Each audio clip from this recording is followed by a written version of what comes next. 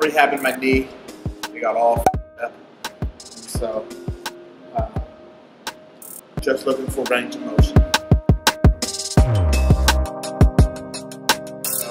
All right, it's really, really, really important, and I cannot stress this enough, especially in the new year. Going over range of motion. Look at that. See a couple of turns really hard, and now it's moving really well.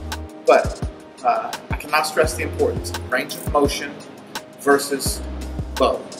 Now, in most exercises that you do, you have a proper range of motion, and then you have improper ranges of motion. There are two kinds of improper ranges of motion. There's too much range of motion, as in you went significantly far past the structural integrity of what your range of motion can manage for whatever load you might be or might have on you. The other inappropriate kind would be not providing enough range of motion. This tends to be the biggest problem in most gyms. That short range of motion, quarter squats, the half bench presses.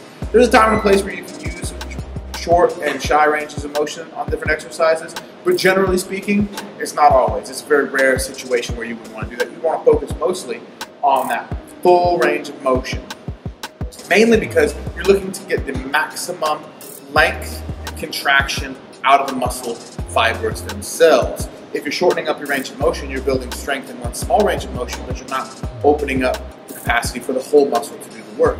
And if your primary goal is to lose body fat by building muscle and getting stronger, you want to make sure that you do that. Again, the importance of the range of motion is of the utmost paramount, and that goes for most and all lifts. If you add weight to something that you're not getting full range of motion in, you'll still get stronger. You can still make improvements, but you'll find that you stagnate out pretty easily. You'll find that you don't get as much progress in the long term. Okay, in the short term you might get some, but in the long term you won't be getting much at all. So focusing on that range of motion, again, is so important.